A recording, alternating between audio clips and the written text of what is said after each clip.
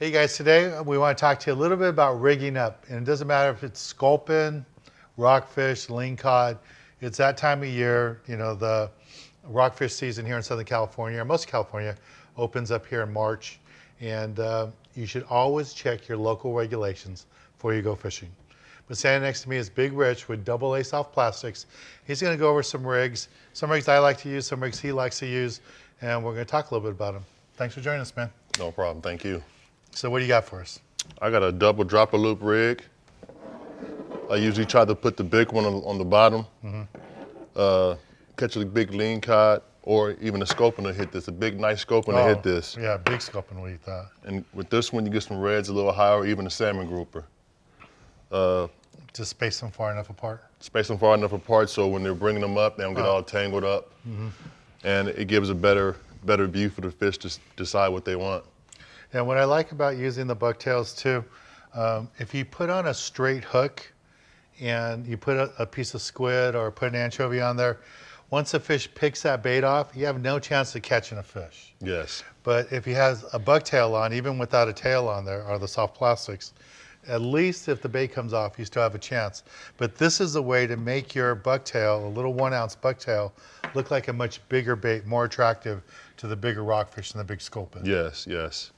And the different baits here, do you have a preference, or do you just like to try different baits when you're out there? Well, I mostly start off with the baby puss.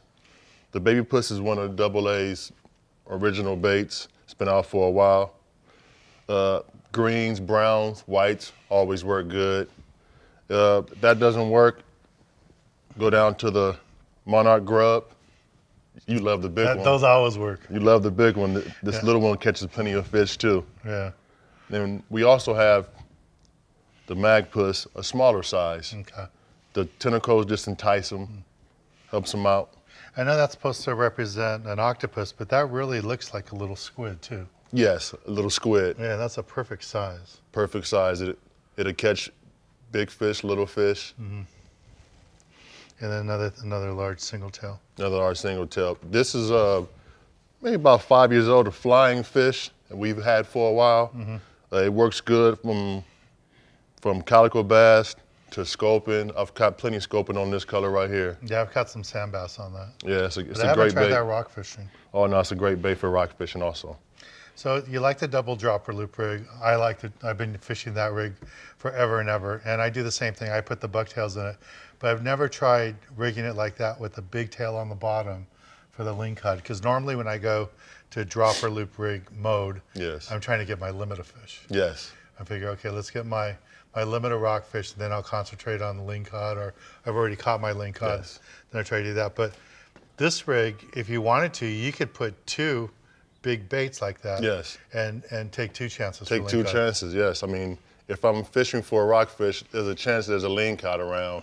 That's why I try to put the bigger bait on the bottom for the lingcod, because you'll be going through, and all of a sudden somebody catches a lingcod. I want it to be me. Yeah. Yeah. And then how do you like the brand new HD model with the large 8/0 hook? Oh no, it's nice because with the larger hook, I can use this with the bigger baits, and I love the larger hook.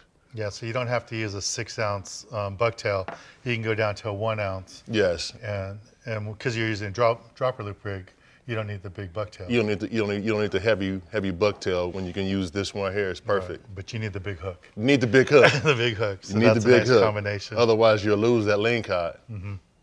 And as far as colors, do you have a preference? I prefer either white, brown, or red. Red. Yes. Green sometimes comes into effect. But if you're only going to take 3 colors, those would be your 3 colors? Yes, sir. Because you have squid, the rockfish is brown or red. Right. And they're down there chewing those things. And I don't know what it is about red, but even the bucktails with red on them seem to get bit really, really good. And I like the glow-in-the-dark too for the bucktails. It might be the red crab. Down there? The red crab down there.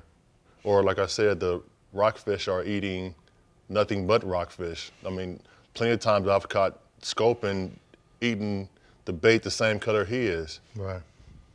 That's true. All right, well, that's good tips, man. Thank you very much. If people want more information, where can they go to see all these bucktails and all the soft plastics? You can go to AA.com. You can order as many colors. We have plenty of colors. Okay, well, we're going to put the link down below this video here on our YouTube channel. If you want more updates on how to catch fish and stuff, make sure you subscribe right here to my YouTube channel. Come join us on one of our trips, visit their website, and find out more information about the soft plastics. Thanks a lot, man. No problem. Thank you. All right. Thanks again for watching. We'll talk to you all really soon.